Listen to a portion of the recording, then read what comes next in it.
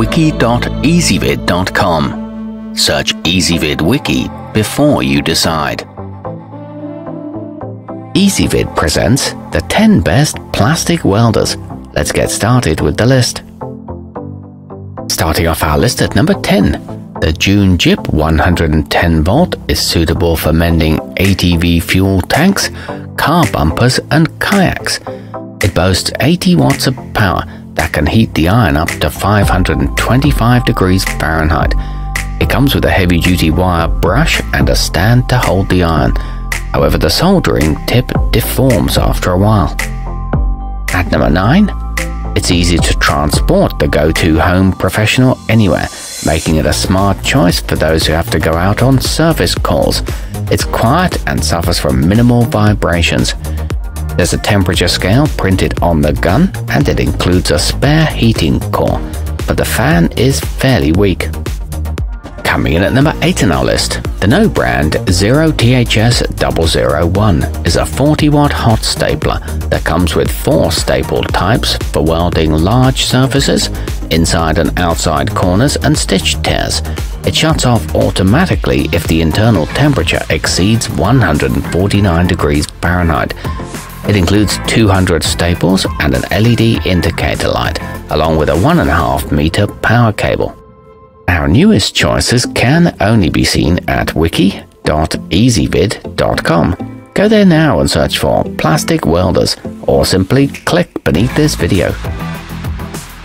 At number 7, the Chicago Electric Welding Systems 96712 is capable of generating temperatures as high as 850 degrees Fahrenheit, enabling it to repair even the thickest plastic. Despite the sizable punch it packs, it's still compact enough to work in tight spaces.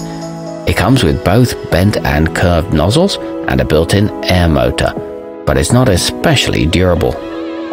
Moving up our list to number 6. The Bondic Pro Kit comes with an ultraviolet light that encourages molten plastic to solidify, at which point it can be polished and painted. It's perfect for small jobs and detail work. It dries very quickly and works on a variety of materials. However, the pen tends to leak. Halfway up our list at number 5, the Master Appliance Proheat Kit is a highly versatile choice that includes a wide variety of attachments designed for different applications. It's capable of producing a constant temperature of up to 1000 degrees Fahrenheit, which is more than enough to handle most synthetic materials. It's equipped with a digital display and an adjustable airflow, but it is pricier than other options. At number 4, this option from Chicago Electric has a 13-foot PVC air hose and a 19-foot power cord, making it a good choice for hard-to-reach jobs. Anyone who repairs signs, ductwork, or other overhead materials should give this model serious consideration. It breaks down paint and solvents well and features a thermal protector that prevents overload and a stainless steel barrel. Nearing the top of our list at number 3, the Gino Development Iron comes with a set of plastic rods and wire mesh, along with a thorough instruction manual that's very handy if you're new to this sort of work. It also includes a hot iron stand and heats up quickly. It provides a maximum temperature of 525 degrees Fahrenheit. Our newest choices can only be seen at wiki.ezvid.com. Go there now and search for plastic welders, or simply click beneath this video.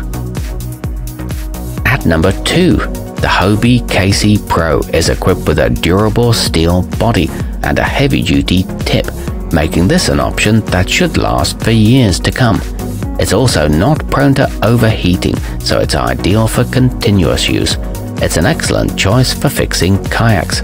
And taking the top spot on our list, the polyvance 5700 HT Mini lets you quickly fuse thick substances or those that have high melting points. It's equipped with a control dial for adjusting the temperature to suit the material at hand, giving it impressive versatility. It includes a helpful instructional video, a belt clip, and 2 different tips.